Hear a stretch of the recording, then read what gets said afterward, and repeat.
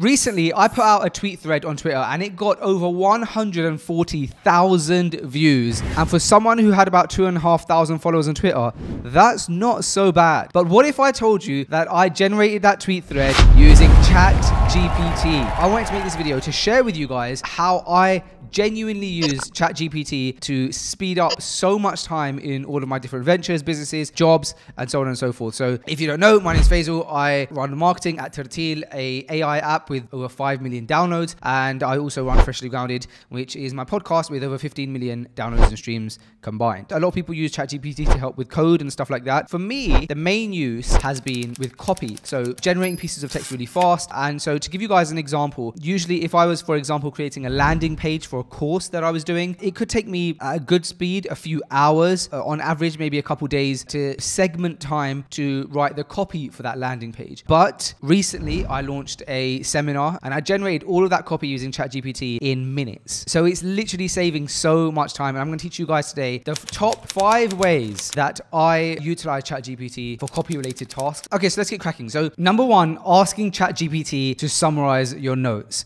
Often when I'm, for example, reviewing a video or basically doing anything, I constantly have the notes app open and I'm just like smashing my notes into it. So writing really colloquially, writing fast, using acronyms, typing as if I would like you're sending a message to one of your friends, right? Like you're not typing it for like a professional setting. So you're using like the letter U instead of the word U and stuff like that. And it's all bullet point form. However, sometimes I need to send those notes to individuals or like, for example, my video editor. So to summarize my notes, what I would do is I would first of all give ChatGPT some context. And in this case, the context I would write is I'm reviewing a video that my editor has edited, I guess. Summarize the below bullet points in an easy to read manner. And then I'll just copy and paste the bullet points that I already have written over on notes. And the goal here is that I don't have to put much effort into like punctuation, words, like anything like that. I can just like throw in exactly what I'm thinking to ChatGPT and it can give me something that I can actually like articulate to an actual team member or someone even in any kind of like professional setting, right? So the notes I have here is video is good, but it needs some small adjustments. Begin the video in a more punchy way. Make sure that there are graphics on the screen. I've purposely written GFX instead of graphics to show you guys. Hopefully ChatGPT will be able to convert that into the word graphics and understands what I'm saying. Video is too long. Cut out the bit when I go off on a tangent. Delete the awkward silences. Blur out my password. And then at the end I've said, great job. Once it's done, just ping me a message on WhatsApp. Again, I've written MSG so I can download it and post. Enter. Let's see what it turns out. Great. So already it looks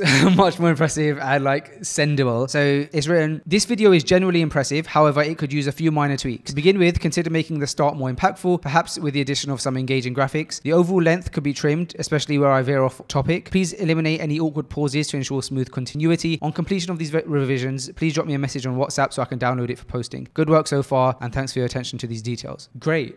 That's literally what I wanted. I could just send that over. It might be a situation where I want those in bullet points though, because personally, I would still send them in bullet points. I would just want them written nicer. So then I can go back to ChatGPT and say, keep the format in that of bullet points, brackets outside of the initial intro and the outro. Let's see what it does. So overall, the video is well crafted, but there are some tweaks we should consider. Initiate the video in a more dynamic manner. And obviously it's like basically written them out again really nicely for me, but the bullet point format, which is what I prefer to send to my editor. So that's number 1, summarizing your notes or turning your notes into something that can actually be like sendable. Number 2 then is similar, but the second way I use ChatGPT often is by asking it to reword something in a more articulate way. So similar to what we did. So for example, with Tertil, I'll have to submit marketing reviews on a monthly basis. And that's where I'm kind of breaking down our activations, how things went and stuff like that. And that needs to be a bit more kind of a report setting, right? So let's give an example of what I would do there. So let's open up a new chat. And the prompt I use here always is the same. I say, reword the following in a more articulate way where necessary, colon. And then I'll paste in like my thoughts. So this won't necessarily be notes, but it'll be like, okay, let's make up a scenario. Let's say, for example, in this month, we noticed we've had a lot of downloads in Quebec, Canada, despite us not putting out any ads in Canada. And we realized that the reason for that is that we've been putting out French ads, and in Quebec, the majority spoken language is French. And so organically, a lot of those ads end up being shared with French speaking people in Canada, and then our sales boosted in Canada. And so therefore, the conclusion is we have have a great market in Canada. We should actually start putting some marketing activation budget towards Canada. So I would write it like that in ChatGPT and say to it, like, articulate this in a better way for a report. So I pasted that into ChatGPT. Cool. Again, already looks better.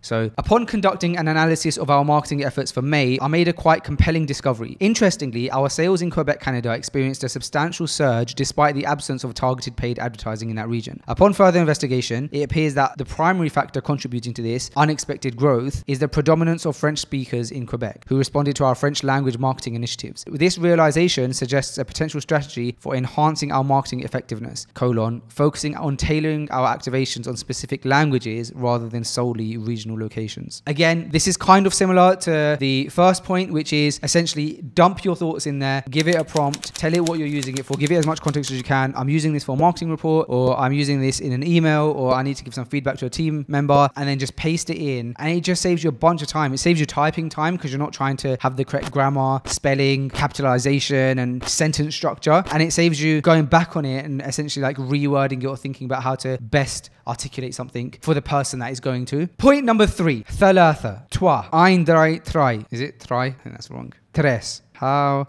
to say 3 in German. Null, eins, zwei. I got it so wrong. Anyway, point number 3.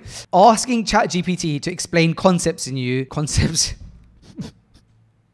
Asking ChatGPT to explain concepts to you in simple terms. We're simple people. I am anyway. This one pretty much speaks for itself. Let's jump in. Let's dive in. Cool. So I'm going to say to it, let's say for example, I'm having a conversation and someone mentions a word. I'm like, hey, I don't understand it. No problem. GPT. Yeah?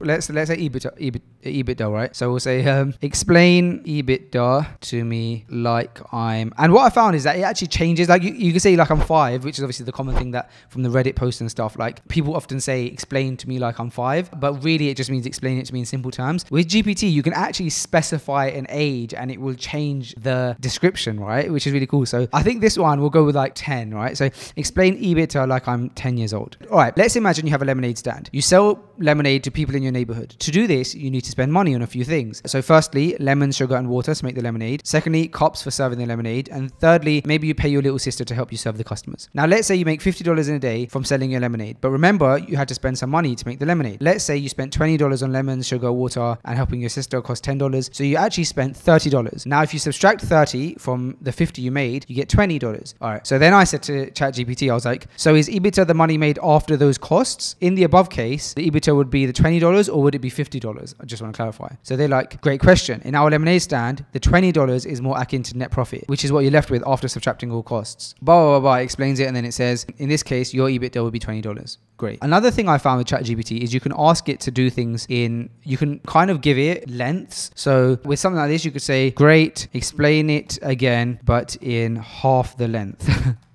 And it'll just make it shorter and even easier for you to understand. There you go. It's like shortened all the descriptions. It's made it even easier. By the way, you can do that with the summaries as well. So with, for example, the marketing stuff, when we did the marketing thing about Canada and the French language, we can go back to it and say, explain the above in 2 sentences. If we just had to quickly get it done. Let's say, upon examining our marketing performance in May, we noticed a significant surge in sales in Quebec, Canada, despite no targeted advertising due to the resonance of our French language campaigns with a prominence that is just wordy, man. I'm going to say make it less wordy. Here you go. Our French marketing campaigns boosted Quebec sales in May despite no targeted ads. This suggests tailoring campaigns to languages, not just regions, could be beneficial. Perfect. And that could literally be the TLDR at the top of your report, and then you can give this explanation. So anyway, go back to our points. But just before we get into this next point, I want to pause and ask you guys, if you're not a subscriber of this channel, please hit subscribe and click like on this video. It's really important because I've had this channel for years, but I've only just started re-uploading on it. So I'm going to need your guys' help to really jumpstart this channel again. This is your message to say hit subscribe if you haven't already. And let's get back to the next point. Let's go to point number 4. Point number 4 is repurposing content. This is what we used for the tweet that got over 140,000 views. So what I did is I went to my newsletter. So I wrote out a article in my newsletter. It was called 1 year since moving to Dubai. Here's what I learned. And I threw that into ChatGPT and I asked it to turn it into a Twitter thread. Let's do that live and in action. So we'll go to this one. So I called this 3 evening side hustle ideas to boost your bank balance. Let's just copy it in. So essentially, repurposing content means to take a piece of content that you've already created. Normally, we talk about this in video form. So create a podcast, you repurpose it into a reel, and then it's a new piece of content that you can basically put out. And often the reels get more views than the podcasts. You can also do that with writing. So turn the following blog article into a tweet thread, paste, done. And have a look at this. There you go. It writes the tweets out for you. Now, often with ChatGPT, you do have to edit a lot of the stuff. Like, I don't like using hashtags in my tweets and stuff like that. So you do have to edit them. But look at that. The majority of the work is done for me. Great. Tip number 5, the final tip that I'm going to be giving is giving something a theme or a tone. I've been working on a new kind of like side Saturday night hustle, and it's essentially a project that is kind of like an exclusive club. And so we want, when I say an exclusive club, it's like an exclusive community online. And so what we want to do is we want to frame our copy and our messaging in this community to be to have like this exclusive tone, to sound cool, almost like a secret, almost like James Bond-esque, like have that kind of vibe, right? Like, and so that's the prompt that I gave it. So let's try that now. So let's say, for example, we want to write a welcome email to our community. So we'll say reword the following welcome email, giving it a James Bond-esque secret service tone to make it seem more exclusive. So now we'll write the email. So we'll say, hey everyone, welcome to the community. You've just joined the most exclusive online community in the world. Remember, everything we share will be exclusive, on trend, and perfectly curated for you. Here's some of the things you can expect. Bullet point: exclusive news about business. I don't know.